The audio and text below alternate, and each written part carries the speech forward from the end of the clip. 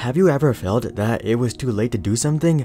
Maybe you always wanted to start a business, or you always wanted to work in a different profession. It doesn't have to be that substantial either. Maybe you just wanted to buy a house or learn how to fly a plane. But you never ended up doing it when you originally wanted to, and now it seems like the window of opportunity is gone. Maybe real estate has doubled in your area over the past decade, and it feels like you'd be buying in at the top. Or maybe you've been working in the same career for 20 years, and you don't want to start over from the very beginning. Human psychology tells us that there's a golden time to do something, and if the opportunity is missed, it's no longer worth doing at all.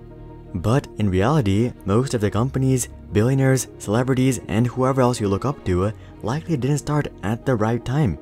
In fact, they probably started during what felt like the wrong time. So here's the myth of the first mover advantage. The first problem with the first mover advantage is that the people who are actually first aren't actually the ones that benefit from the so-called first mover advantage.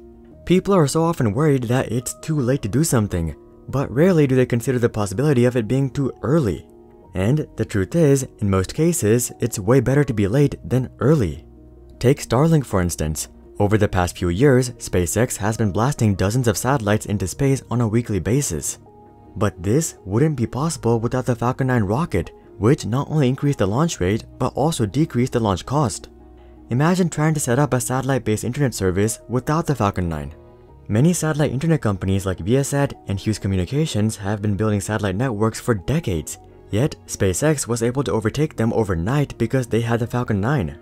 Now, you could argue that Viasat and Hughes don't get the same funding that SpaceX enjoys, or that the teams behind these companies aren't as good as SpaceX's team. That could very well be the case with those two companies, but it's definitely not the case with Teledesic. Elon Musk and Jeff Bezos aren't the first mega-billionaires to try satellite internet. That title actually goes to Craig McCaw and Bill Gates.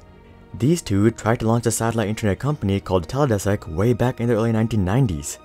They planned on spending $9 billion on launching 840 satellites, and they had everything going for them. Bill and Craig were both multi-billionaire tech founders, so they were able to attract the best talent and all the funding they could dream of. Yet, about a decade after founding the company, they closed down the venture and returned funding to investors. Even $9 billion and the best talent in the world wasn't enough to make satellite internet work in the 1990s because it was simply too early. And there are dozens of examples just like this. Last year, Chromebooks were more popular than MacBooks for the first time, and when you consider the cost and accessibility of Chromebooks, it's no wonder they're so popular. Wouldn't it have been great if you had the idea to make Chromebooks before Google? You would literally be more popular than Apple in the laptop market today. But the thing is, Larry Ellison had this idea before Google itself was even a thing. If you're not familiar with Larry, he is the founder of Oracle, one of the largest tech companies in the world. Oracle was already massive in the 1990s. In fact, Oracle was so big and powerful that Larry was trying to bail out Apple by buying the entire company. Anyway, in 1996, Larry launched the network computer. In contrast to a regular computer, the network computer had very little hardware. It relied on Oracle servers to run, similar to Chromebooks. But the problem was that in the late 1990s, the average home internet connection could only handle 28.8 kilobits per second. So the network computer didn't make sense for most people, even though it was cheaper than traditional computers, and Oracle ended up discontinuing the NC in 2000. Despite coming up with the idea before Google was created and being rich enough to buy Apple, Larry couldn't make the NC a reality because it was once again too early. The truth is, actually being first in a market is not all it's made up to be. You have to guess what the market wants, you have to teach the market about your product, and the required technology and our market is oftentimes just not ready for your invention. So while it may be more difficult if you're late, it's often impossible if you're actually first.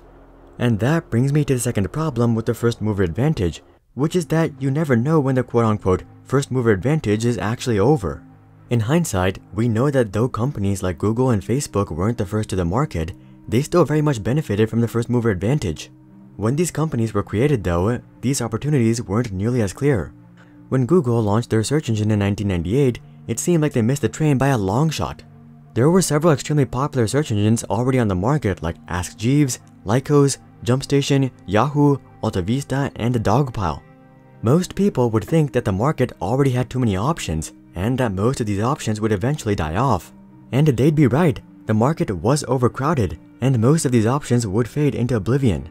But where they were wrong though was to think that the first mover advantage was already over and that the winner had to be someone who was already on the market.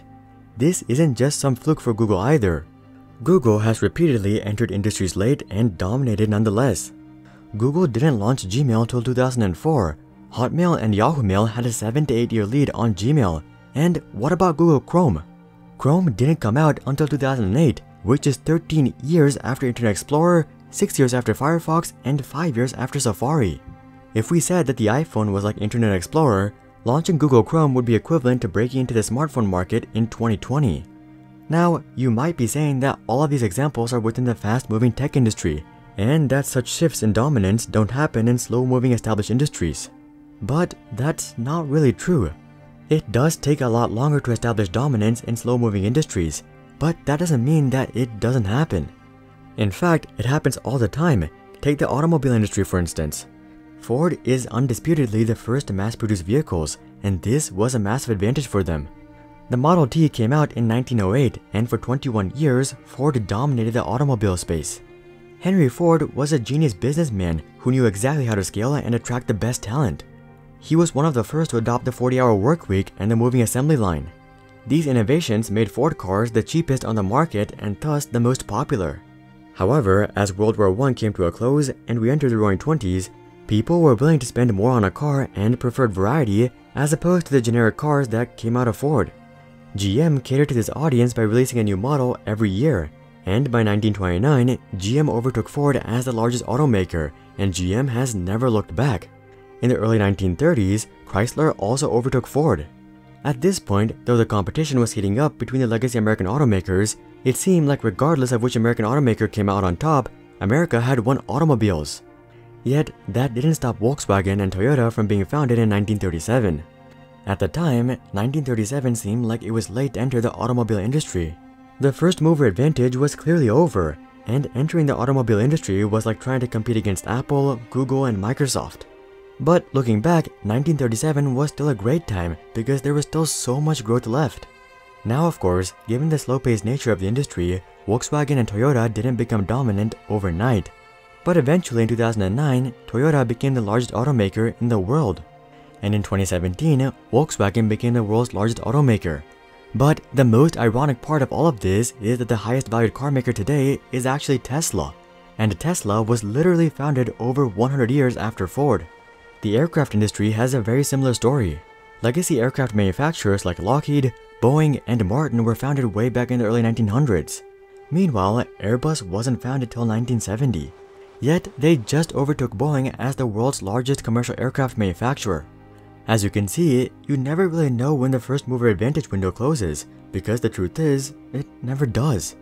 It's kind of like trying to call a top on the stock market. You could be right for a few years or maybe even a decade. But the next set of innovations and growth are perpetually just around the corner. And it's just a matter of time until there's a new leader in the market. And that brings me to my last point against the first mover advantage, which is the successor advantage.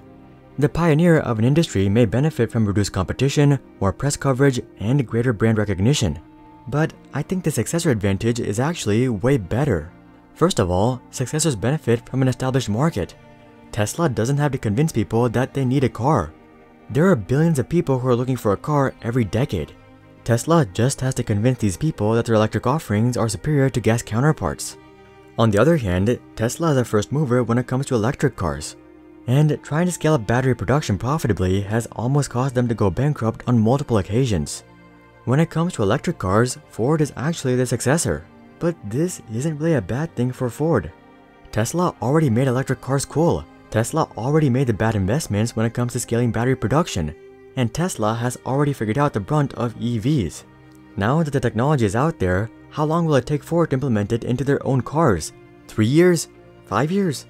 They may never overtake Tesla, but their EV journey will be far more stable, predictable, and reliable.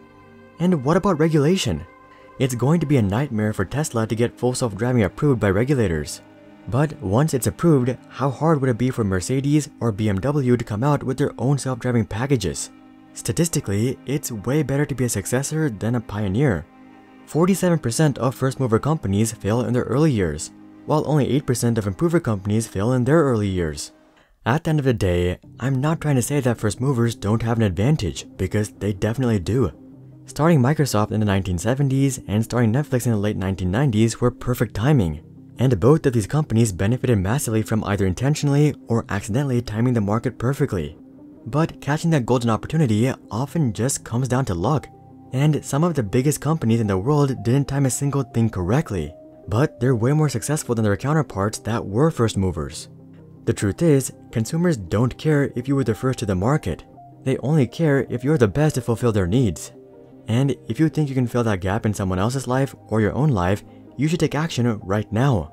The best time to plant a tree was 20 years ago, but the second best time is right now. It might feel like you're late, but 20 years from now, you'll realize that you were actually early. What's something that you thought was too late to start? Comment that down below. Also, drop a like if you think the first mover's advantage is overrated. And of course, consider joining our Discord community to suggest future video ideas, and consider subscribing to see more questions logically answered. But until then, I'm Hari, and I'll see you guys on the next one.